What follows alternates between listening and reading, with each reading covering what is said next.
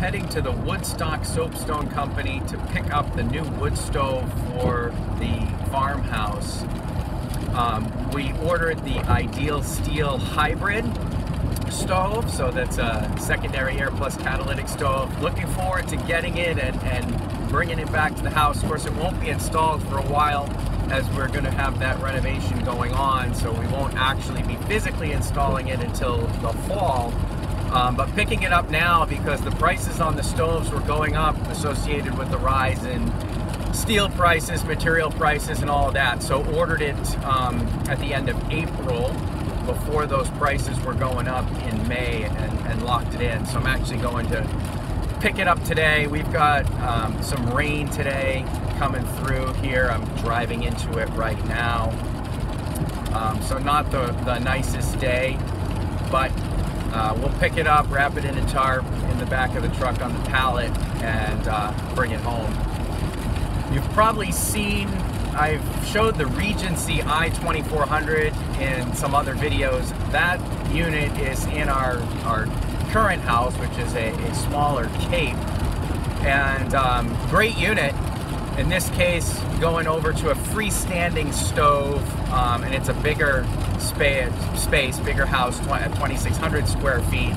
So getting the bigger freestanding stove for that space is a good option. And the price point on the Ideal Steel is pretty much unbeatable given the efficiencies. And right now in 2021, there's also a 26% federal biomass tax credit for stoves that have a higher heating value efficiency greater than 75%. And the Ideal Steel, being a hybrid stove, does have an efficiency greater than 75%. So it'll meet that tax credit as well on both the purchase of the stove as well as the installation costs. So really looking forward to seeing this thing and getting it back to the farmhouse. Here it is, all loaded up. Time to make the drive back to southern New Hampshire. Got it wrapped up in a tarp in addition to the plastic wrap that it's in order to keep the rain out. So hopefully this will keep everything dry. Time to hit the road.